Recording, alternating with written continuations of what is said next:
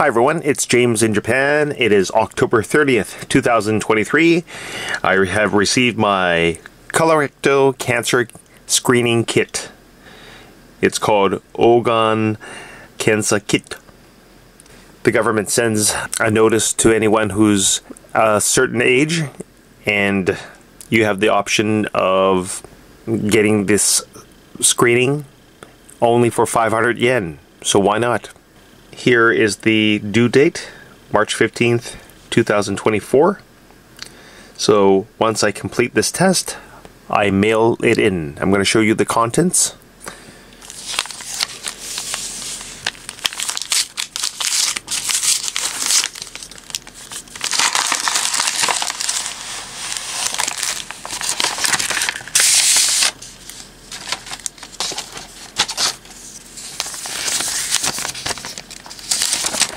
Here is some reading material about the colorectal cancer screening kit in Japanese. This is instructions on how to send the kit by mail. And that is the deadline date at the bottom. Okay. You have me, so you don't really need to read this.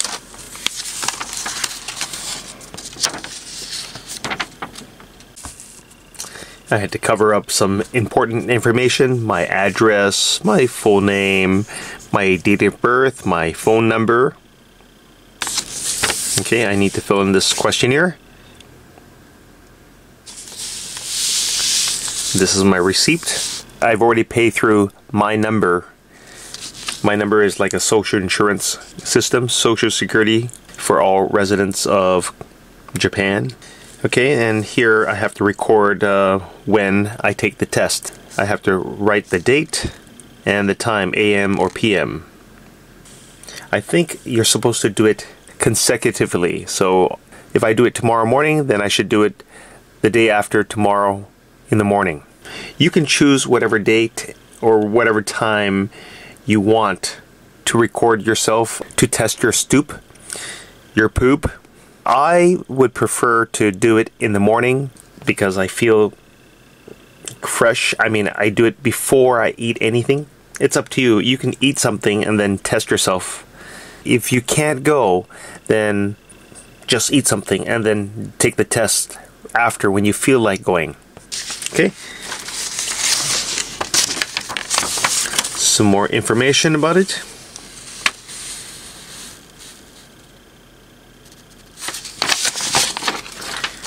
And here is the envelope that you use. You do not need a stamp. This tells you don't need a stamp. It's already been paid for. And there's the expiry date. When you have the completed test in this envelope and sealed, check these two boxes. Make sure that you have the well, I'll show you the contents in a moment. Okay, and you need to glue this or tape it. Okay, and then put this in the mailbox, or just bring it to your nearest Japan Post. So this is the colorectal cancer screening test. It's a stool collection sheet. You get 2 vials. It doesn't matter which is first, I guess. Maybe this is first and second. Day 1, day 2. You will write your full name here, indicate whether you're a male or female, and your age. And then the date of the test. So, not your date of birth, okay? So, it's 2023, so 2023 here. Then, October is 10, and tomorrow's date is Halloween, so it's 31. And if I choose 8, I would write just 8. You don't need to write AM. If it's in the evening, 8, then you would write 20. Okay, they use military hours here in Japan. Okay, and you would do the same thing for this one for the next day or whenever you do the test. What you have to do is cut this open or just tear it. It's zip locked.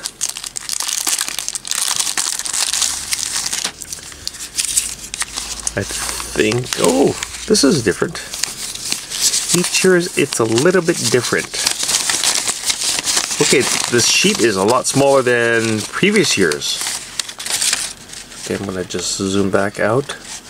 Yeah, it used to be a huge sheet, and then you would place this, you would place toilet paper in the bowl. You would take several sheets of toilet paper and layer them in the bowl, and then you would place this big sheet, it used to be bigger than this, on top of the toilet paper, and then you would do your testing around here. There used to be a big star, but they removed it. I mean, they don't have it this time.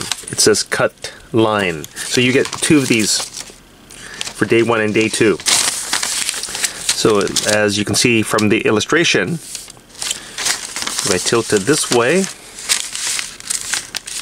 so what do you have to do? You don't need toilet paper anymore. Oh, okay. So this, it's a band, so this would go over the toilet seat. Okay, just over the toilet seat, as shown in illustration 3. Okay, so you would stretch it out like this, and then place it over the toilet seat, and then it'll look like this, not touching the water, hopefully. Position yourself, target yourself. Okay, do your thing. Now, if you're taking a big, long one, then it might rip. Okay, so make sure that your toilet isn't an auto flusher. Japanese toilets are auto flushing, so as soon as you get up from the seat, it'll flush, and then you've done that for nothing. So remove the power cord, do your testing with this. Okay, inside, when you open this vial, you'll see it like a toothpick. You're going to use the toothpick to grab some samples of your stoop.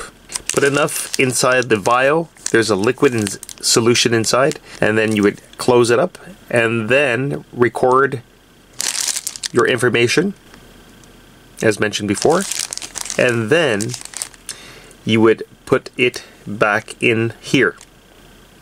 Alright, here or here, it doesn't matter.